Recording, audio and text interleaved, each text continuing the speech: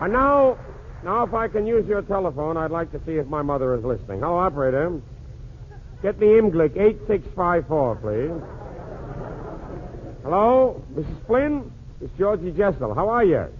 How are you, Mrs. Flynn? You fell down and sprained both ankles. My. I'm sorry to hear it. Would you mind running upstairs and getting my mother to your phone? Oh, she's there. Well, that's quite a coincidence. I say, it's good. Put her on, will you? Thank you. Hello, Mom. Well, I called you to tell you that I'm broadcasting by shortwave to the boys in the Philippines, Australia, Iceland, and Ireland. Yeah, I guess he's listening, too. Well, I hope he is, yeah. I told you 1,000 times, it is not Max Arthur. MacArthur.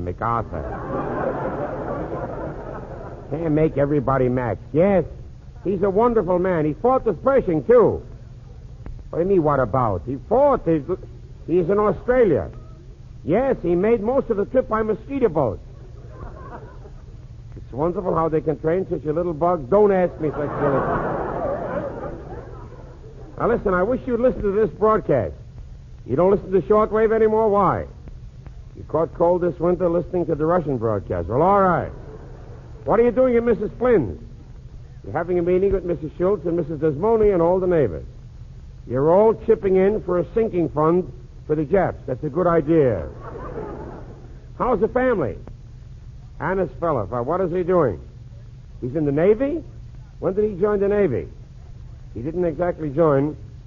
He was walking down Broadway past the place where the fellow in uniform was yelling, "Come inside and see the world."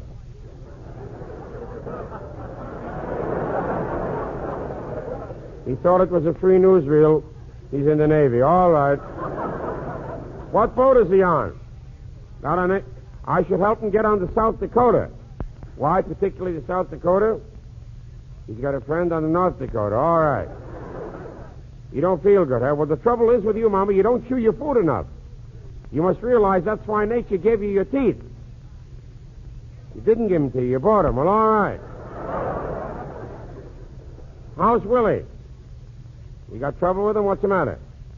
He's going to a party and he won't take a bath. Why not? Says the party's informal. Well, look, Mom. What did you do over the weekend? You went down to Virginia to Cousin Milford's camp. Well, I'm glad. How is Cousin Milford getting along? What the sergeant said made you feel very proud? What did he say? He said the way Milford is going, it wouldn't be long before he's up for a court-martial. That's very good. Tell me, while you were in Virginia, did you see the spot where General Cornwallis fell? You did. They should fix it. You tripped there, too. I'll tell the boys you send your love. Good night, Mother. Thank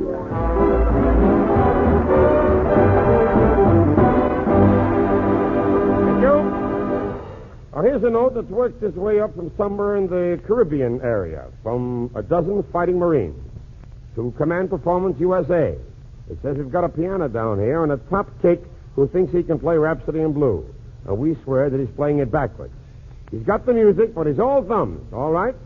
Let's set the sergeant right by letting him hear Rhapsody in Blue the way it was written. Well, a certain Marine sergeant is going to take a little ribbing via shortwave. But here's your number, boys, with Mark Warnow conducting and America's favorite pianist to play it, Oscar Levant. George Gershwin's Rhapsody in Blue.